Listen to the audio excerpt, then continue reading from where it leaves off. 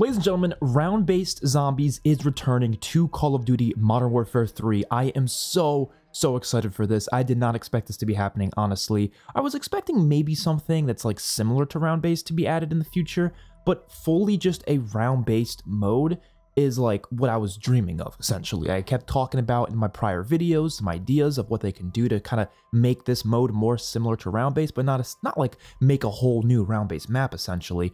But it appears, based on some leaks, that round-based is happening for this game in some way or another. There's also tons more leaks for COD 2024 zombies, and we're going to be going over all of that today. These leaks are coming from Hey I'm Alex on Twitter, and of course he is very reliable. He has said many things in the past that are quite reliable, that do end up coming true, so I do trust this. And of course there's also actually some leaked images of some of the code from the actual game files itself, so it's kind of hard not to believe it. I will say I don't think this is 1000% confirmed just yet, because if you do actually look at the code itself, they don't specifically use the words round-based. Instead they used RBZ, which of course could stand for round-based zombies, and that's normally how people use that phrase, of course.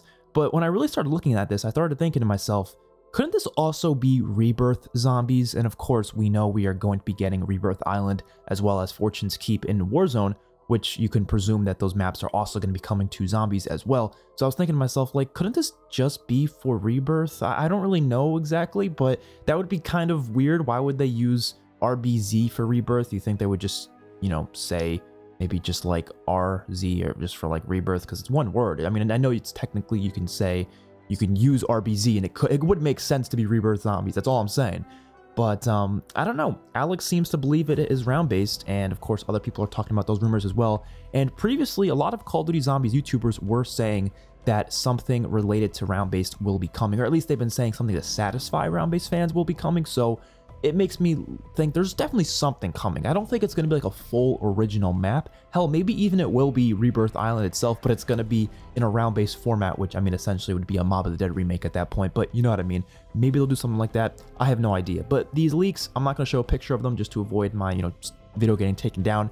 But it does say something along the lines of round-based zombies, well, RBZ, it doesn't, like I said, it doesn't say round-based zombies. RBZ, time between individual exfil spawns. Of course, we could still have exfils on some sort of round-based mode that doesn't have to only exist within Modern Warfare 3, the Operation Deadbolt thing. And it also says in RBZ how long the radio is active for, and then it shows, you know, it's all code, it's all part of the code. So I'm not sure exactly if this confirms it 1000%. I just know this at least heavily implies that we might be getting some sort of a round-based mode in the future. And then next I want to talk about some Call of Duty 2024 leaks in terms of zombies, and these were actually really interesting. So it appears that there's going to be 2 launch maps for this game. Of course, it's going to be round-based zombies, and the first launch map is apparently set in a city where there will be a bank, a church, and police tape. So I guess these are assets that they found within the game, and one of the assets is police tape. So okay, likely has a wire ascending similar to Mauer or Toten, and has machines you can activate. So not very specific, but I mean, it just says it's set in a city. So we're going to be getting a city map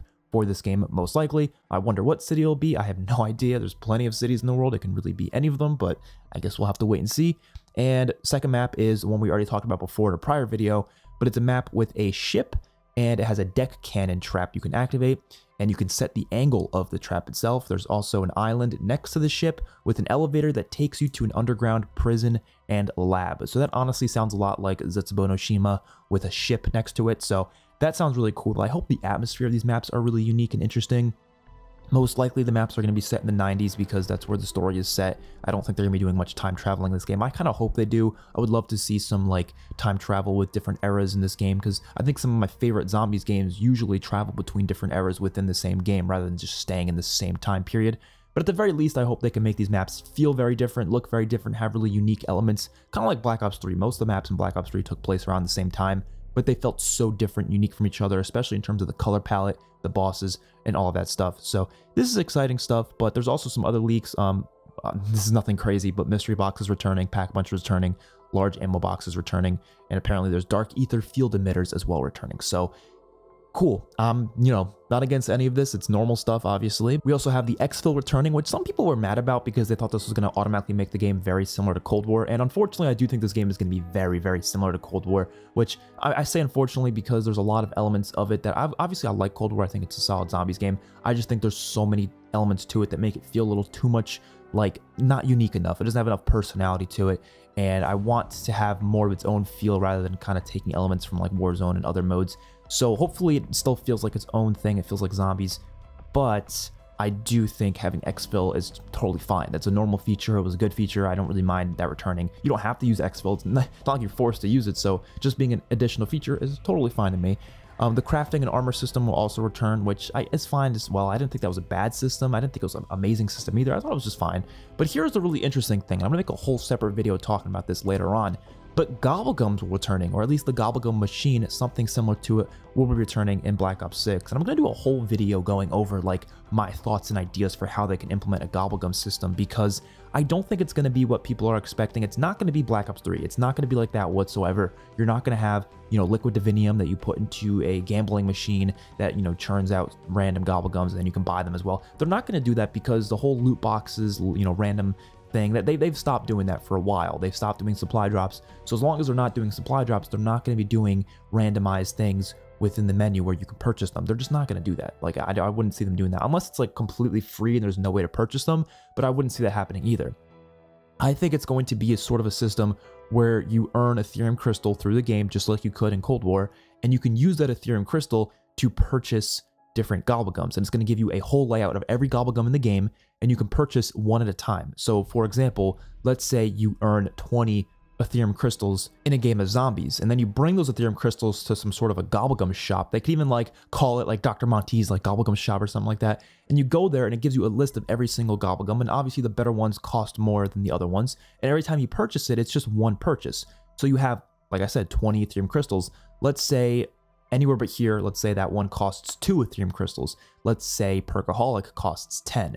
So now you have the choice. Do you want to buy 2 Perkaholics, or do you want to buy 10 different anywhere but here's? So that would be really interesting, and I think that would be great because it would provide an endless grind for Ethereum crystals. One of my big problems with the Ethereum crystal system in Cold War is that it ends. You can get to a point where you're done and there's no more earning Ethereum crystals because you have upgraded everything in the game. So now the Ethereum crystal grind is pointless and has no effect on your game whatsoever. But in this system, it would be endless because every time you use a Gobblegum, it goes away, of course. It's how it worked in the prior games. And I think that'd be really cool here because, again, it would just keep you endlessly grinding for Ethereum crystals, and people could like save up their crystals, get a bunch, wait for like DLC Gobblegums to come out so they can buy them as soon as they release, and you can just keep buying as many as you want within the shop.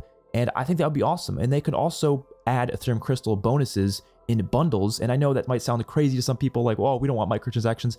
They're going to make some money somehow. They want to make money from zombies, most likely. This would be a great way for them to make money from zombies, where people can just buy Ethereum crystals straight up from the bundles and earn Perkaholics and all those good Gobblegums even faster. But of course, people like us who just want to grind the game out and don't really care about buying them, they just want to get it for free, we have the opportunity to grind it ourselves as well. I think that would be a perfectly fine system, and I would not mind that at all. And again, would be a way for them to make more money from zombies, which is a good thing because the more money they make from zombies, the better the product's going to be most likely in the future, because there's going to actually be more budget put towards zombies if Activision knows they're making more money from it. So that's my quick little idea for what the Gobblegum system should be.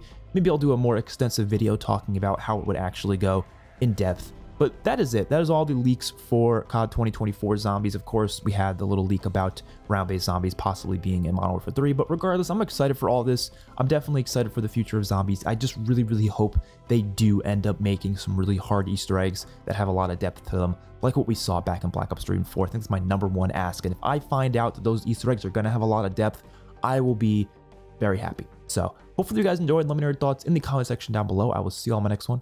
Peace out.